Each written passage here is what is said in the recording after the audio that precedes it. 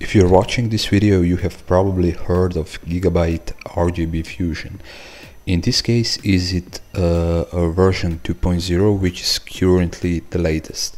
This program allows you to connect and control your RGB LED device throughout this application, with the note that your motherboard must support this technology. I own a gigabyte B450 Gaming X motherboard, which in addition to RGB Fusion 2.0 supports a lot of interesting technology, but we will talk about that in another video.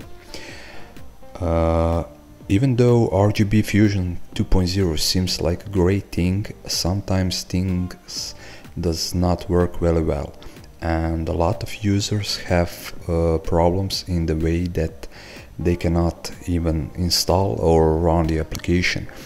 A similar situation happened to me, but I solved the problem by reinstalling the program, and after the second install the application worked very well. So if you have a problem on your first attempt to install, try again and it will probably work.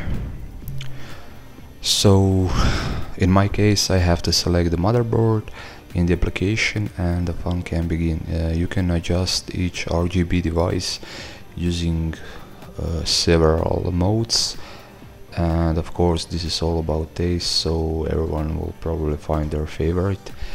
It is also possible to adjust that only one color is lit and the intensity of the LED lighting, as well as the speed of the color change and the effects. The user interface itself seems a bit outdated and can sometimes be a little annoying. We also have had a problem with the RGB fans that are in the PC case, because the application sent the wrong color. So basically blue was green, red showed blue, and the green of course was blue. That is not like unsolvable problem, but of course it's bothered me. The reaction delay is also noticeable, so it is necessary to wait a second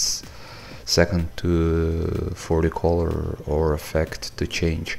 All in all, even though RGB Fusion 2.0 is not perfect and has some issues, after everything is set up, this program does its job.